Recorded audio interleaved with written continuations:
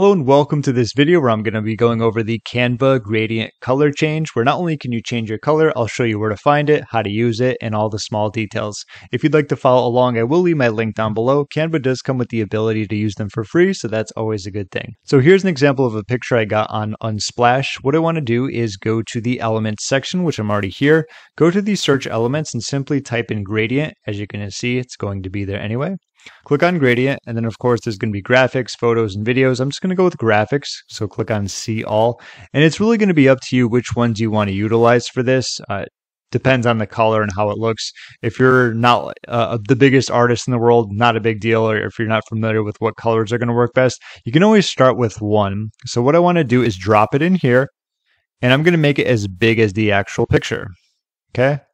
From there, what we can do is click on this button right here, the transparency, and we can edit this. So it's not obviously, so no transparency, full transparency. Somewhere, a little bit less would be good, like that. So you can actually see the difference in something like that. So that's kind of what it looks like. And then of course, moving it back over. What we can also do is say if I move it here, we can change it around so that the colors are going to be slightly different on different sides. So you're going to have more of a, it looks like a green on the right side there. I think that one actually looks pretty good. And also what we can do is if we want to edit the colors is click on it right here.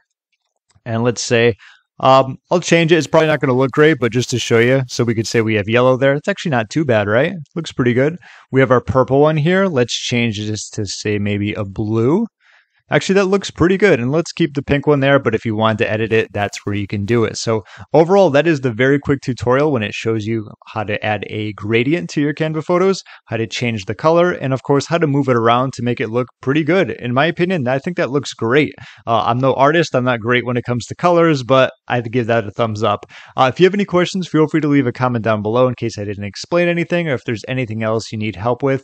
But that about does it. Thank you so much for watching. My name is James, and I'll see you in my next video.